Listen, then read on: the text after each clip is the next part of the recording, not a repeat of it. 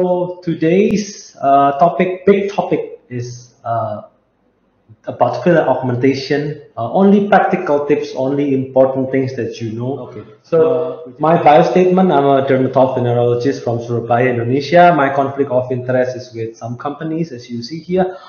Disclosure: this is a non-sponsored lecture and under my own responsibility. Okay. Greg, now it's your turn. Okay, so Edri, you're going to change the slides for me? Yeah, just say next. Okay.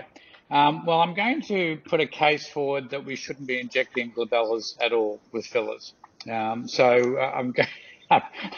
taking the easy way out of this topic. So next slide. Okay. We'll go straight to the next slide, actually, because it highlights that. So you've got to remember the vasculature is everywhere and there's only relative safety. So we talk about the layers and all that sort of stuff. Well, yes, please, Edri. Yes. Good afternoon. Yeah, everyone.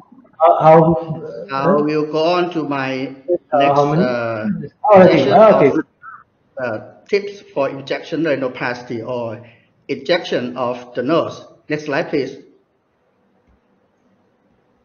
So we have the consensus or some recommendation there 5 years ago, and now some of the recommendation has already changed. Next, please.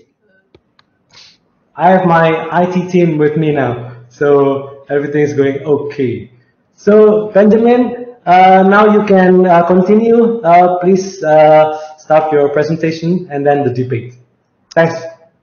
Good afternoon all of you guys. It's a great pleasure for me. I'm on my breakfast concerning the timing and everything is okay. So we are going to speak about a very specific area. We are not so dedicated to the necrosis, but we are going to see that it's important to understand exactly how to inject because we could have big problems. So thank you. Okay, now it's your turn, Pohan.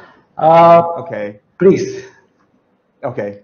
First of all, I welcome everyone join our Sci Asia for this upcoming all the events, and that's also why I think that Audrey is demonstrating a very good style that we can discuss on the stage and to share our different opinion that probably will inspire the audience to find their best way.